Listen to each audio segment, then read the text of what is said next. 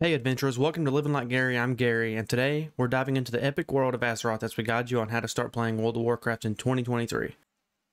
Okay, so first thing is first, you're going to go to blizzard.com, you're going to click on downloadbattle.net, download their launcher, open their launcher, and then click play.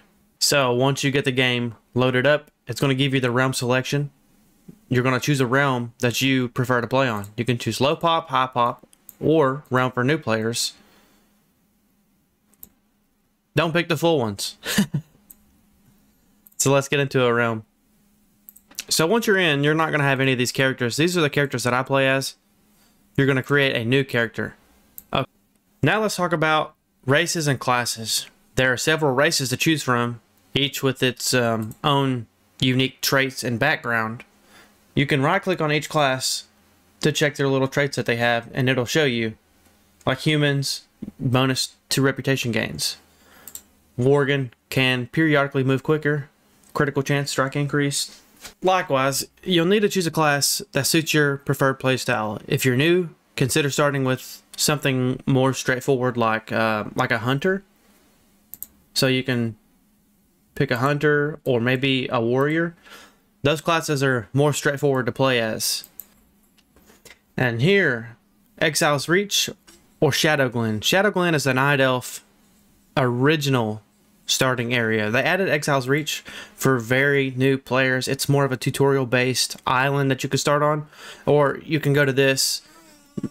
If you're wanting to do something really fast, I would prefer Exile's Reach, but for this tutorial I'm going to choose Shadowglen, the main home of the Night Elves, the big tree. Okay, so here we are starting out the very starting area to Shadowglen. First thing is I'm going to show you a couple tricks to kind of help you out with your user interface that makes things a little bit easier. So you're going to go to options, action bars. You're going to add a couple action bars because these right here will not do the trick. So you can add ones that you would like. You can see they're adding as I'm clicking, filling them in.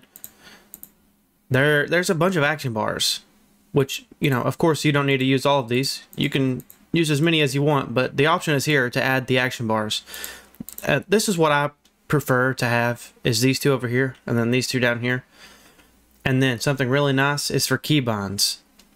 It's going to make your life a lot easier to use keybinds for your abilities instead of trying to click each one and stuff. When you're starting out, you really want to try to get used to using keybinds.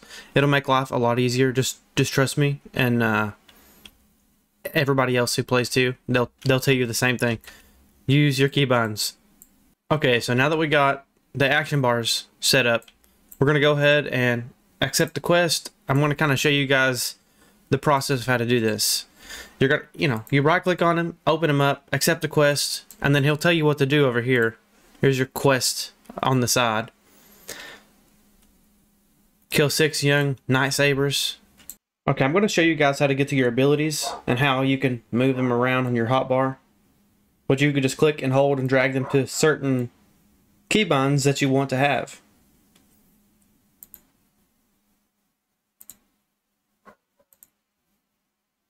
Here is the keybind thing that's super easy to set up. Quick keybind mode. You click, hover over whichever one you want, and then press the key that you want it to be at. So this, I have Q, so I would press Q. And then click OK. Your main abilities is going to be in here on these tabs. This is each spec that you can spec into once you hit level 10. But for now, just worry about this spec right here. It's your main hunter spec. Arcane Shot, Steady Shot. That's the only two that we have unlocked right now, which are down here. So we've accepted those quests. Up on your minimap, it'll have a guided quest thing for you. You could just follow this. It's super easy with how they've revamped questing and leveling. Okay, so we've hit level 3. Got another ability, Wing Clip. You can put this, leave it where it is, drag it around. We're going to continue on until we get to level 10, and then I'll show you some more stuff. I also want to show you something so you're not confused about certain types of quests. Certain quests will have quest items that you have to use. So this quest wants me to fill the vial. They got a little item here, a quest item, which is unique. So you're going to come in here, just so you don't get confused. Come inside of it, read the description, what it tells you to do, click on this and it'll fill it up. Just so you come over here and you can't figure out how to do it. Okay, so we've just hit level 5 off of that quest, and now your hotbar is completely full of a bunch of abilities that you don't know what to do with. So, all those new abilities that you just got is part of your pet ability. It's your pet utilities. So what you can do, come in here, take this right here, and this is what I personally like to do. Put it up here in this top, so you have all your pet abilities here. And all these here that just popped in, tame pet, gone. Revive pet, gone. Mend pet, gone. Feed pet, gone. So you're just putting all these different abilities out of the way, except for the whistle. This is how you're going to call your pet when you go tame a pet, which we're about to do. So now that you found a pet that you want to tame, you can tame the night sabers here or the boars, pretty much anything. You're going to click on the tame you want, click tame beast. It's going to do a little action bar. It's taming the beast, and we're going to have a pet. Something I want to mention is flight paths also are a saving grace. Each flight path you're going to have to learn, go up to and click on. They'll pull up on your mini map as a little shoe with a wing. And you can fly back and forth to where you need to go. Okay, so once you've hit level 10, you're going to unlock the rest of your things down here. You're going to unlock your specialization and talents. You can open this up and choose any different specialization that you want to be. Which me, right now, I prefer Beast Mastery, so I'm going to pick Beast Mastery.